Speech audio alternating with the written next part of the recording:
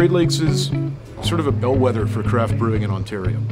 2006, when they released Devil's Pale Ale, that was sort of the first big American-style craft beer and the first sort of canned beer that was gimmicky in the way that American craft beer is gimmicky. And it's retired now. But it seems like Great Lakes is just ahead of the curve. The OCB, they had a strategic consultant. And they said people are going to start moving away from imports and start to head craft.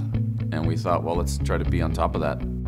So we introduced Devil's Pale Ale in 2006. And it was something that the team and I were talking about for a while to sort of change this, get off the lager thing and let's try an ale. And said, oh, let's try to come up with something flavorful and unique. And then came up Devils and 666 and all this sort of, the devil made me brew it. We launched at the Toronto Festival of Beer. And it was incredible because we brought, I don't know, like 200 and some odd t-shirts. And in the past, no, you wouldn't be able to sell a t-shirt at a beer festival. Everyone wants it for free. We bring these t-shirts and everyone's chomping at the bit for them. And we sold out, it was over 200 shirts, which basically paid for the booth and it was just mind-blowing. So then you're seeing all these kids running around the city with these shirts on and drinking the beer, which was big and bold for the time, for sure. Gothic beer, it was good times.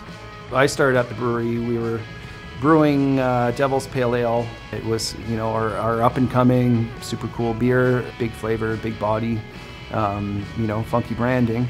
But we were borrowing a little, I don't even think it was mobile, but we made it a mobile canning machine from a brewery in Niagara-on-the-Lake.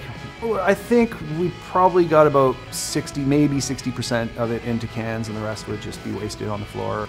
And our canning process was god-awful. There was no Sessions craft canning available to come to your facility. There was some guys trying to do that, and they were early days of doing it, but it was bad. And we finally bought our own machine, so that was smart. And once the cans started going out, they were just flying, like we couldn't make enough.